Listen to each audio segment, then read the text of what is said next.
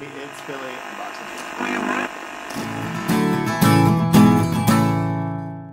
Hey everybody, it's Billy, and this time I'm unboxing a Bambox for August 2016. The theme is crazy, and I've seen some stuff. I'm on the fence about some of the stuff I've seen, so we'll see. With the Bambox, once you open the box up, the first thing you get is a whole bunch of cards on the floor. Alright, as soon as I open up my Bambox, the first thing I have is the contest to enter to win a Hannibal Lecter full-size custom bust. I have a blue 1-Up card, which now they have this handy-dandy little thing here. Tells me that I have an autograph. And I also got an instant winner card. I've never gotten one of those before. This box is an instant winner. You have an extra autographed item inside, so that's cool. So when you open up the Bambox, the first thing other than the cards you get is the pin. And my pin is from Ace Ventura. I saw somebody else have a Cable Guy pin, so apparently they went with Jim Carrey themed pins this time. It's cool. I'd like to see if there's any other pins that they had, and see about that. I really like this pin. It's just Ace Ventura being real crazy looking. I like this better than I like the Cable Guy pen. I did not like the Cable Guy pen, so I was kind of upset about it, but did not realize they were doing different pins. So, Cable Guy pen. Alright, so the Bambox opens funny, so we're going to open it this way now. Paper. So the first item we're going to do is this What's in a Box. I've seen this because I watched an unboxing earlier because I couldn't help myself. And I saw this and then decided I needed to stop. What's in the box? It's a doll head.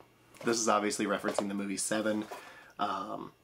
It's a fun gag, like little cheap thing. I don't see the collectability in it. I don't see the need to have one. It's funny, so there's that. I like that they picked Seven. Who picked Seven? I like the little stickers on the side, the fragile. That's kind of fun. The box is nice, but I really have no words. Alright, that's probably the first negative thing I've ever said about Bambox. I don't think I've ever said a negative thing, but that's probably the first negative thing I've ever said about them. Okay, the next thing we have in here is a Hannibal Lecter mask. So I debated on whether or not I was actually going to put this on, and yeah, it feels about as weird as I thought it was going to feel. Fun item, but again, just like the box, I don't, for me, it doesn't do anything. Mostly because when I saw Silence of the Lambs, I was not really into the Hannibal Lecter character. I thought the Buffalo Bill character was far more interesting than Hannibal Lecter. So, I wonder if this is the extra item. This is a, what does this say on the back? Bam, you now own a one-of-a-kind hand-painted sketch card by professional sketch card artist Bianca Thompson. And there's her signature on the back. I don't know if this is supposed to be someone. If it is, I do not know who it is. But it's cool. You can definitely see the sketch and the hand drawing on it, and like the marker lines that are in there. It's pretty cool, and they've put it in this nice glass or plastic container. Her website's on the bottom there, if you're interested. I don't know if you can see that or not. Yeah, I think that's cool. I like that extra little touch. That's cool. Next we have Batman the Killing Joke. This is a record. At first I thought that this was going to be The Killing Joke like being read on vinyl, which, you know, you would think is weird. It's not. I have like Plastic Man stories on vinyl, so it used to be very common, I assume. No, this is selections from the motion picture soundtrack. I did not realize that they had made this into a movie. For those of you who don't know, Batman the Killing Joke is the like quintessential Joker story. It's super messed up. But it's also one of the most quintessential Batman stories as well. It's a huge juggernaut in comics. So there's 2 songs on this. It's a 45. It's a Bambox exclusive.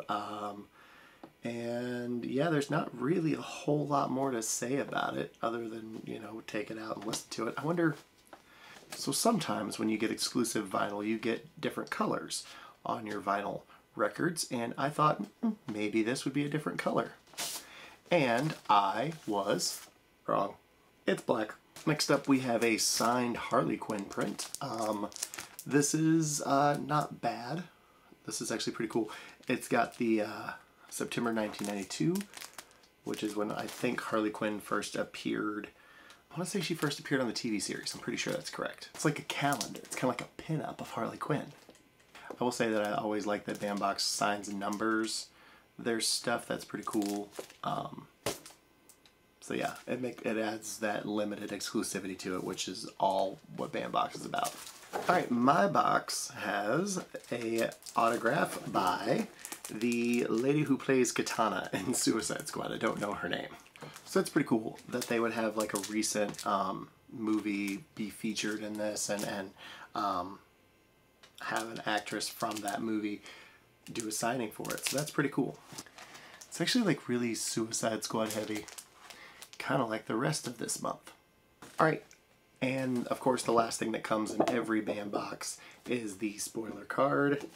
From the spoiler card you can see that there are actually 3 different Jim Carrey pins that you could have got. I'm pretty happy with getting the Ace Ventura one, although the mask one is pretty cool.